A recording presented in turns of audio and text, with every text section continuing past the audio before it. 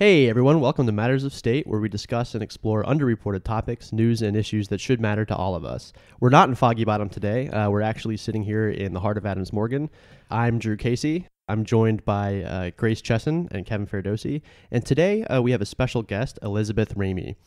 Elizabeth is the program associate for the Africa program at the Woodrow Wilson International Center for Scholars in Washington, D.C. She has consulted on African and international issues for a variety of multilateral and international organizations, to include the World Bank, the Civil Service Agency of the Government of Liberia, the International Food Policy Research Institute, and she also has her own personal branding consultancy called Mimi Ni. Is that correct? Yes. Awesome. What does Mimi Ni mean? It means I am in Swahili. Ah, fantastic. I am in Swahili. That's awesome. So, particularly relevant to our conversation today, Liz spent more than 2 years working on local adult education programs and empowerment programs in one of the largest slums in Nairobi. The slum is called Mukuru kwa Njenga, and subsequently she wrote her master's dissertation on the informal housing market of that particular slum.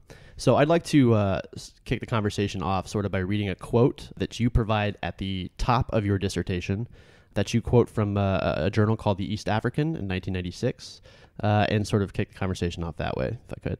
So, using crowbars, axes, and garage tools, they ripped down houses and destroyed 4,800 rooms on 400 plots. In a separate assault, they smashed the doors of 30 houses and looted much of the contents. An invading army from a hostile power, a crackdown on drug smugglers or terrorists, commandos staging a preemptive attack against armed-to-the-teeth coup plotters? No. These were Kenyan administration police under the command of senior administration officers demolishing the homes of thousands of their fellow Kenyans at Mukuru kwa Njenga village in Nairobi. So, Liz, what's going on here? What is this? So in 1996, local authorities decided to demolish a number of homes in the slum Mukuru kwa Njenga. And I thought this presented an interesting puzzle because the slum really hadn't even existed about 4 years prior. And what's interesting about the background of this is that the slums were not squatters living on land in self-constructed housing, but they were actually renters who were paying regular monthly rent for their housing. And the slum had really just exploded in population right around that time. So the purpose of the dissertation was really to examine how did the slum arise so quickly, and why did the authorities decide to start to demolish around this period of time, and then what lessons can we learn from the rapid expansion of Mukuru in the 1990s? Okay. So you said that the slums had only begun to be populated really 4 years prior to this quote. So this is 1996. So this is like the early 90s is when the population really started to explode in this area. Exactly. So the slum itself began somewhere in the 1940s or 1950s. So Njenga, which Mzee is basically like a polite term for old man. So Njenga, who the slum is actually named after, came in the late 1950s, but the population was still very small, just a few hundred people. As I was mentioning to you, I have there's a map from 1993 in the dissertation that the great part of the map is that the legend actually covers almost all of the area that is now Mukuru, because there just was nobody there, so there was nothing really else to map.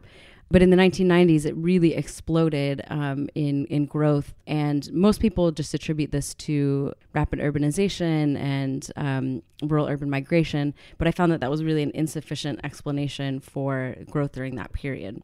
So through field work and some textual analysis, I realized that it really was actually bound up with an issue of land grabbing that was occurring in the 1990s. Most people have focused on land grabbing in an agricultural context, but it actually also happened in urban areas. Right around this time, the ruling party, KANU, knew that it was going to lose power. The country had just transitioned to the first multi-party elections. So KANU members throughout the country were really grabbing assets wherever they could in order to, preserve the benefits of being in power as long as they could. So these are individual members of this party grabbing plots which are accumulating in Mukuru kwa Njenga in particular, not the party administration as a policy grabbing up these plots, right? Correct. My understanding is that it's more individuals within the ruling party. So they grabbed, again, assets all over the country, including land. Throughout Nairobi, it's not just in Mukuru, but Mukuru was found in a commission that came later to investigate this issue. It is listed as one of the areas where there was illegal grabbing, although it doesn't list who exactly was behind it and who the owners are now. So who's living there now? I mean, are anyone connected with this party living in the slums, or did it pass off to someone else? So this is actually a really interesting puzzle, and something that I wasn't able to fully uncover the dynamics of, because the folks who own the land are actually not the same people who are the structure owners. And I specifically say structure owners instead of landlords for that reason. The structure owners don't own the land, but they have constructed informal housing on top of the land, and they're the ones that are actually collecting the rent. It's not exactly clear the precise mechanisms and whether or not the owners are actually benefiting in some way from those rents. But one way or another, it seems that the plots were handed out as a form of political patronage during this period. And then because informal housing is so profitable and so much more profitable than the formal housing market, and given the proximity to the industrial area, it was a really convenient location basically to construct a slum. So I think one of the interesting things here is you have the perception of, when you think of these large slums as the people living there as being more squatters. And so you had talked some about the difference between squatters versus informal settlements. So what is kind of the range here that you see? Because I'm sure this is an issue, not just here, but in slums across the world, I'm sure there are a whole spectrum of different types of settlements. Yeah, so the prototypical understanding of slums is usually people coming in and constructing their own housing from recycled materials. And they actually, in a sense, own the structure, even though they're just squatting on land illegally. But really, sometime around the 1970s, Nairobi became much more of a rental market in terms of the informal housing. So you started to get the rise of actually absentee landlords. So people who don't live in the community, they don't live in the slum, but they might construct even hundreds of units in the slum on which they're collecting rent on a regular basis. And so the market, even though it's informal in the sense of it's sort of existing outside of the legal housing market, it's actually quite formal in the sense that there are often agents that will come to collect the rents. There are caretakers that will take care of the property. Often they'll issue receipts. Sometimes they even ask for a deposit before people move in. So there's a surprising degree of formality for what we would think of as a total informal economy. Right. So it sounds kind of like sort of like a gray market, I guess. Would you categorize it as that? Yeah, I mean, in the sense of like a mix of legitimate and illegitimate practices together, and it's really difficult to tease out what is according to regulation and what is not according to regulation. So yeah, I mean, I guess gray market might be a good term to categorize that as. So because we don't have our own TV channel yet, could you give us a visualization sort of like walking through Mukuru? What does that look like for someone that's just passing through? First of all, there's a lot of mud. So the ground is almost entirely made of mud of various forms. I didn't really realize before living in Nairobi how many different textures mud could take on. So you definitely needed to have gumboots or like Wellingtons to walk through on rainy days. And around the time of elections, usually the politicians will come in and put a bunch of rocks down to try to make the road a little more stable, but those eventually sink to the bottom. There started to be around the edges when you first enter the slum more formal housing, actually. So there are some high-rise buildings that were going up during my time there. But then as you go further in, it's much more mabati, which is like these iron sheets that is the common construction material in Mukuru and in many of the informal settlements. And it's incredibly dense. The streets are often very narrow. There's open sewage running around. There's usually some goats running around as well, maybe some chickens. So people do have some livestock there. And then there's a number of, schools and kinyozis, like barbershops, and women selling vegetables on the side of the road. It's, again, just very densely packed, very lively environment. Is it noisy? Yes, I would say it's definitely very noisy. I mean, you just have so many people in such a small space. There's constantly noise going on. You always know what your neighbors are up to because they're just that closely packed together. So as someone who doesn't know a whole lot about slums, I've never lived in one, and I've only vaguely studied them.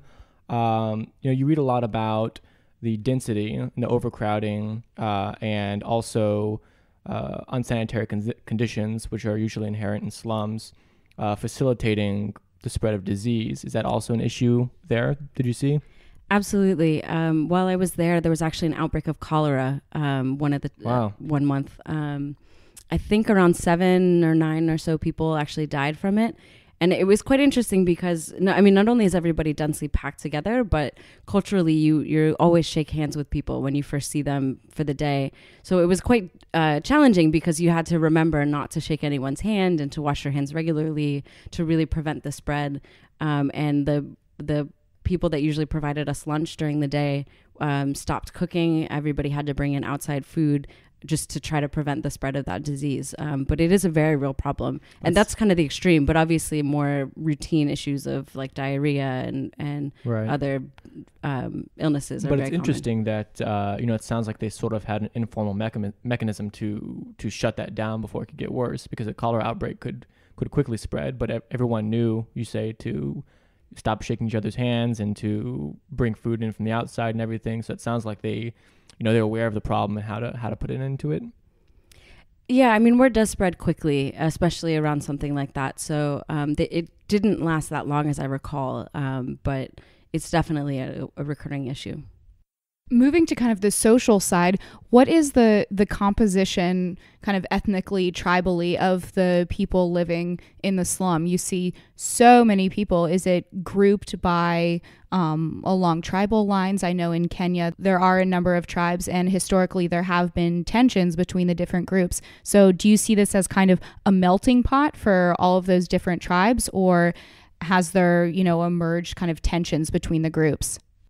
That's a really good question. Mukuru is actually quite diverse compared to some of the other slums, especially the ones that were known for having post-election violence, like Kibera and Mathare, which do tend to be more divided along tribal lines.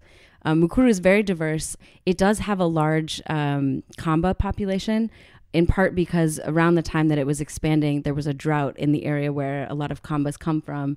And it's actually located between Ukambani, the area that Kambas tend to live in, and Nairobi. So it was sort of one of the first areas they landed when they came to the city, and many people settled there. But it is quite diverse. You'll find all of the major ethnic groups. A lot of the landlords are actually Somali. There's quite a large Somali population in general, Really? And many of them are landlords as well. I sort of speculated in my dissertation that this may be in part due to the collapse of the Somali state that was also happening around the same time.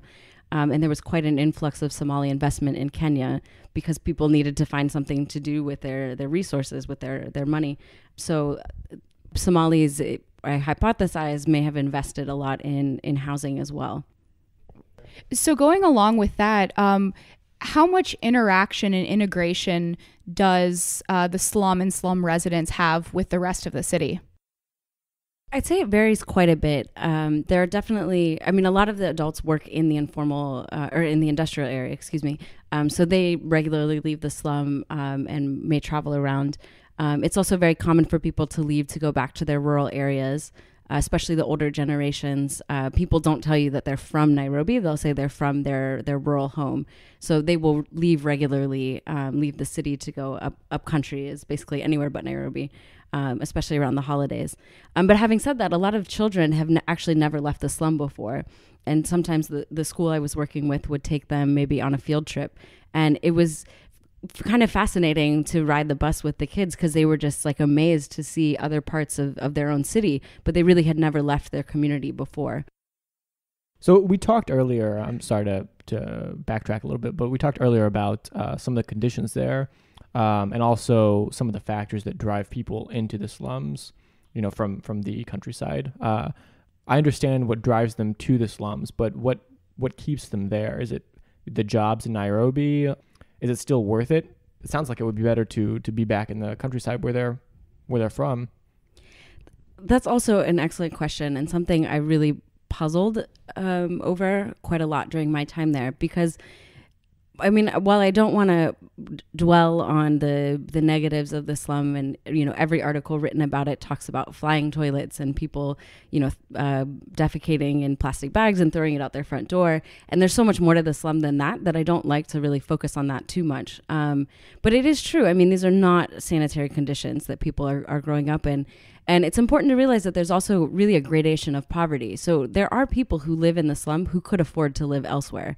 And it was really a puzzle for me why you would choose to expose your children to the kind of diseases and other challenges that they face living in a slum community when you do have the ability to live elsewhere. But I think a lot of it is affordability. If you have a tight income, it will go a lot further in a community like Mukuru. And Mukuru tends to be less expensive than some of the other slums as well, particularly because it is so close to the industrial area and you can get a lot of black market goods pretty cheaply. But it's also, in general, it's about education. In terms of the rural areas, a lot of times people move not only for jobs, but because the education quality is just much better in Nairobi. So they really want to give their children a chance to have a better quality education in the hopes that they will obviously advance economically in the next generation. And so I think that's a major driver of rural-urban migration in Nairobi. So the children in Mukuru and in slums generally in Nairobi have the same access to educational resources as other parts of Nairobi? It depends on what you mean by the same. They do have access to education. Obviously, the quality varies quite a bit, and the size of the schools and the kind of education that the schools can provide varies tremendously. I was working in a school that had 1,800 children in it. So it was just a massive, massive school. How big were the classes, if you remember? I think individual classes would have maybe 60 or so students at a time. Wow. So it's, and they actually provided a pretty good education, particularly given resources. So, that particular school would have occasionally where they would have field trips. They planted a lot of trees on the plot, and they're really the only trees that exist in Mukuru at all. So it was kind of a nice oasis within the broader community. But I would say those kids were pretty lucky because that school was quite good. There are many others that are really just somebody started it in an extra room in their house and maybe housed 20 kids in it and really don't have a lot of resources to provide. So we were talking about the rural to urban migration, and that's something that really isn't slowing down. If anything, it's picking up. And so what do you see? Is there a lot being done to address this problem moving forward? Either, I know for you specifically looking at Mukuru, but also globally in cities around the world, both by international actors or by, in this case, the Kenyan government itself. And are those being successful? I think that the development field is really behind the curve on this one. So broadly speaking, while there is kind of growing emphasis on cities, the world has been more than half urban since 2007. And really, there hasn't been the kind of emphasis on urban development that there needs to be. It is much, much easier to provide services while a city is still growing before it gets to the level of like a Nairobi. In fact, a lot of people who work on service provision and urban planning have kind of given up on Nairobi because it is such a dense environment. It is so politically charged. It's really difficult to do anything. I mean, you even if you just wanted to, say, improve the main road and pave the main road in the community, you would have to displace a certain number of people to do that. And that's obviously going to be a very politically charged policy. So this is our moment. This is the chance, really, when we can be investing in secondary cities throughout Kenya and throughout other countries as well, because it will be much, much easier to provide these services before the populations really explode. But you just don't see quite enough attention to that. And I think there's still a focus on agricultural development and food policy. And that's not to say that those issues are not important, but really the future of the world, the present of the world is urban, and we need to start thinking that way. Do you see that in a lot of cases, politicians just don't see or there isn't an incentive to focus on this aspect? especially when perhaps slum dwellers or those the poorer populations might not provide the kickbacks or the political support that drives their administrations. Yeah, it actually inverts this theory of urban bias, which basically says that politicians will invest more in urban areas because urban populations pose a greater political threat, right? They're right in the capital, so if anybody's going to revolt against the current regime, it's going to be people in cities. So there's been this notion throughout the literature that urban populations actually have it much better than rural populations. And while rural poverty is absolutely a problem as well, there's just a lot of variation. And I think a lot of slum dwellers are left behind, or as I mentioned, they only get something around the time of the elections. So they come in and dump rocks along the road, or they might hand out food or other goodies to people around the time of the election. And then they're largely forgotten in between the election cycles. So it's not... there isn't the level of sustained investment that there really needs to be in the urban population, for sure. So it seems like a lot of other aspects of life anywhere that the change in the situation or inability to change in a situation is dependent on sort of political cyclicality, these cycles of political fortune. So could you give us a brief sort of intro into what the politics in Nairobi as a city and then what national politics in Kenya have in store for the future, possibly of Mukuru specifically, or slum life in Nairobi generally? This is where I get really pessimistic about the future of Nairobi. So, as I mentioned, because a lot of the land had been given out as a form of political patronage, and then subsequently dispersed rights to build structures on that land, a lot of the informal, or the absentee landlords, the ones who own a lot of structures but don't live in the community, many of them are politicians and high-level businessmen in Kenya. So part of the reason why Nairobi is so bad, given the sort of overall economic trajectory of Kenya, is because of that political dimension. There are countries that are much poorer overall that have better slums and better sanitation and water access in their slums than Nairobi does. And it really is that political dimension in Kenya. There's no incentive, because a lot of times it is those very structure owners are the politicians that have the power to make decisions over the communities, and could initiate improvements if they wanted to, but they literally have a financial incentive to keep the system the way that it is. And also the communities themselves are quite political. It's very difficult to necessarily get the community all on the same page to agree to do something united. Although, as I said, Mukuru is quite ethnically diverse and did not have the same kind of violence in the 2007-2008 elections that some of the other communities did. Ethnicity is still an issue. There's still a lot of local politics around who do you identify as a community leader and how representative are they of the general population.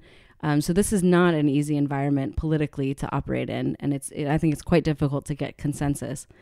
And as I said, that's a reason why a lot of urban developers are really turning to other cities like Nakuru and Nyeri and other cities around Kenya, because it's just a little easier to operate there. Also, to add to that, another challenge is that organizations like UN Habitat or the World Bank, are explicitly apolitical institutions. Obviously, the work that they do is quite political, but I literally spoke to someone from UN Habitat who said, "Oh, we don't do the politics." And I was like, well, then you're not going to accomplish anything in the slum, because everything is so political. Unless you're engaging with those politics, you won't be able to accomplish anything. So there is that tension, and that there's still a tendency in development to see things as in technocratic terms. How do we provide water and sanitation without taking into account the broader political dynamics? Is this more of a moral dimension? Like, we just want to develop places, we don't want to get involved in politics? Or is this in a sort of apathy towards trying to understand the complexities of a local situation on the ground? I think it's a mix. To some extent, it's a tendency to have people who come from a more technocratic background coming in to come up with solutions to what they see as technocratic problems. And that's really been the history of development broadly. It is messy. Politics is messy. It's hard to figure out who to back and who to support. You always create winners and losers in any system. So I think it is easier to engage on a technocratic basis, but it is also, I think, less sustainable because eventually the politics will overcome any project that you're working on.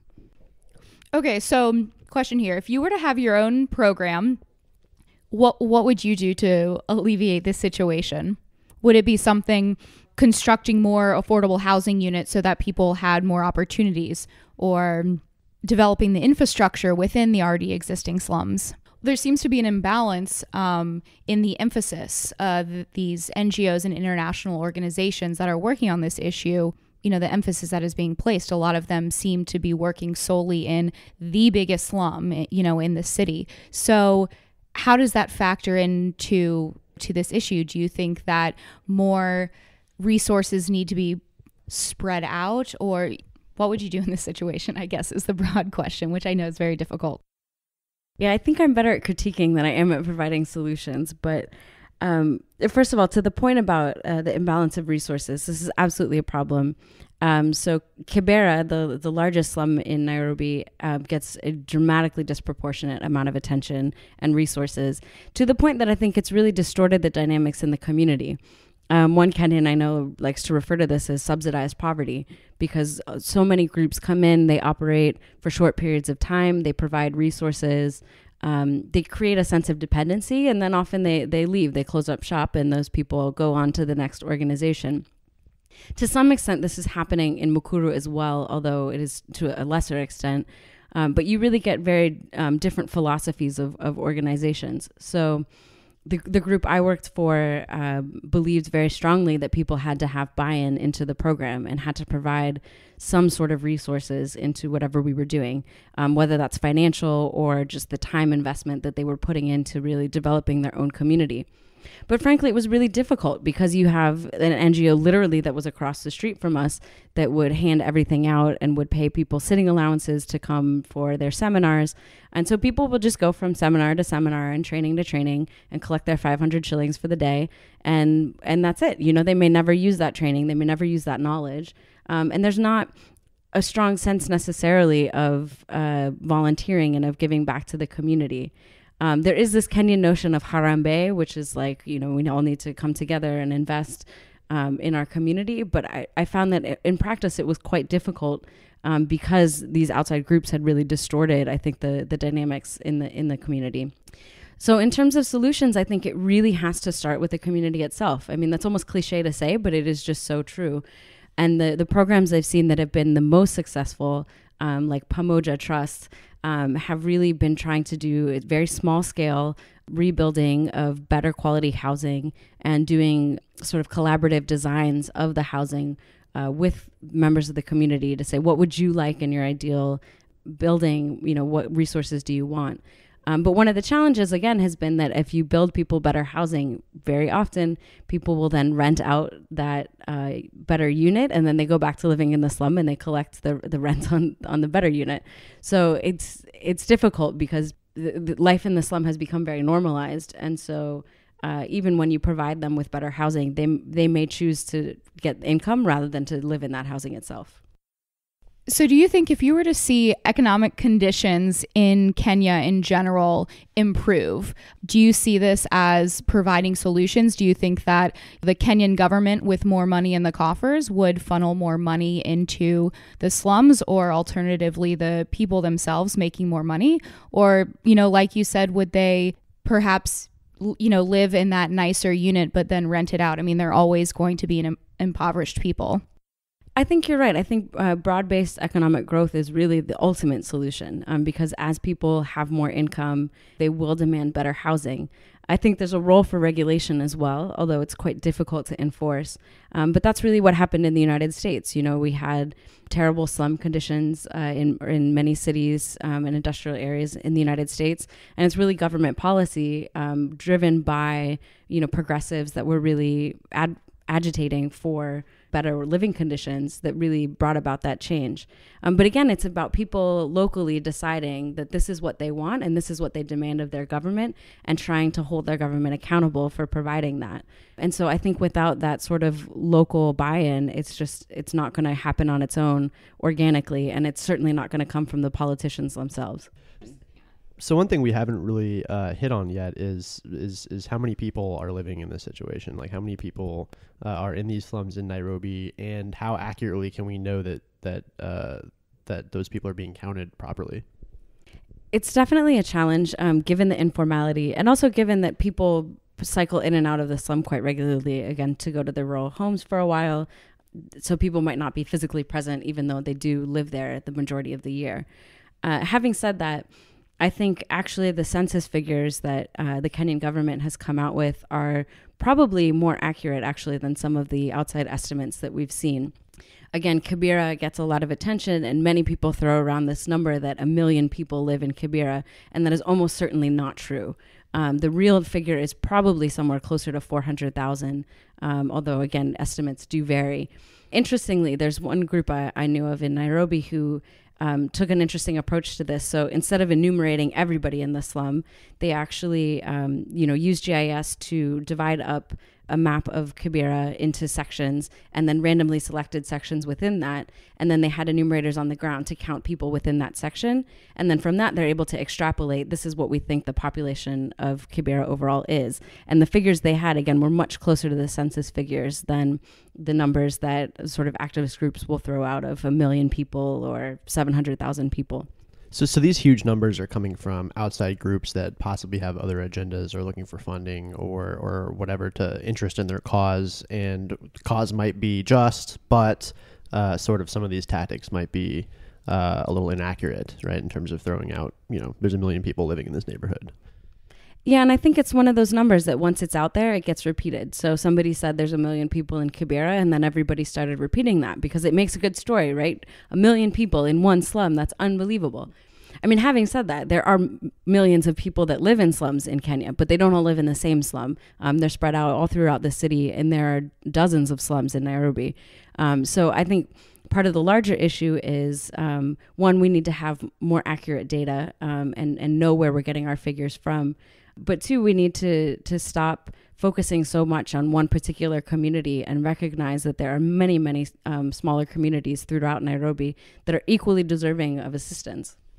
And throughout the world as well. And I think if we could sort of pull back out and sort of look at more of a macro picture, what have you seen based on your experiences on the ground in Nairobi and then studying this issue for years with focus in Nairobi? But what have you seen there that might be extrapolated to slums globally? What can we take from this to apply to this situation that we're dealing with? Yeah, I'd say Nairobi is very much an extreme example. So other cities and other countries are not as politicized. They're not necessarily quite as dense. And there's not necessarily the same situation in terms of large-scale absentee landlords that themselves have a lot of political connections. That may be true in some communities, but it is particularly true in Nairobi, and probably to a degree that is much stronger than in other places. But having said that it then sort of illuminates some dynamics that might be present in other situations, but just not to such a strong degree. So I think in some ways, Nairobi provides us with a cautionary tale and says, again, it's so difficult to change things in Nairobi now. We need to be thinking ahead about this. And cities that are in the process of really rapidly urbanizing, we need to be providing resources now before those populations dramatically outstrip our ability to provide services. And so maybe that's a lesson learned, is that, you talked about all of the small nuances of this slum, looking at who is renting, who is benefiting, what is the political structure, how does this play into, the social dynamics. So I think one lesson learned that you've drawn from this is that, it's going to take time, and it's going to take that desire to understand the underlying issues. Yeah, one of the major movements that people have been looking at, especially the World Bank, but others as well, is the issue of titling in urban areas, and what happens if we give people a title to the land and to the structure itself. This really comes from Hernando de Soto and his research in Peru. And it's funny because I read De Soto while, being in Nairobi and thinking, this doesn't make any sense. Like, the plots in Nairobi are way too small, and who would you even give a title to, right? Like, there's the structure owner, there's the tenant themselves, there's a person who owns the land. These are all different actors. But that doesn't mean that it wouldn't work in some contexts. And as I later learned more about Peru, I thought, oh, okay, I understand now why he came up with this idea. It is a different situation. And so that is an intervention that holds some promise in certain environments, but not in others. And I think the lessons from Nairobi are, what are the questions we should be asking as we evaluate whether or not it would be effective, including who are the stakeholders, who are the possible people that have a stake in this policy, and how do they interact? What is the politics among them? And therefore, should this intervention be designed? So this is a really complex issue. All kinds of people, all kinds of actors, all kinds of causes meshing together to sort of produce this situation, this aspect of human life in one part in many parts of the world. Like all of the topics that we cover on this, there's no easy answers. There's no easy way to stop the conversation, but unfortunately we're running out of time for today. So we'd like to thank our special guest, Liz Ramey. I really appreciate you taking the time to have this conversation with us today. Thanks very much for having me. And for more information on this discussion and to see additional sources that we talked about, that we used to prepare for this conversation, please check out our website, mattersofstate.org/episode 15. That's episode 15. You can also like us on Facebook or follow us on Twitter to get our updates. And we're also up on YouTube. Tune in to us next time. Thanks for listening. The aggregate of our joy and suffering, thousands of confident religions, ideologies, and economic doctrines, every hero and coward, every creator and destroyer of civilization, every teacher of morals, every corrupt politician, every superstar, every supreme leader, every saint and sinner in the history of our species lived there, on the mote of dust, suspended in a sunbeam. Think of the rivers of blood spilled by all those generals and emperors, so that in glory and triumph they could become the momentary masters of a fraction of a dot.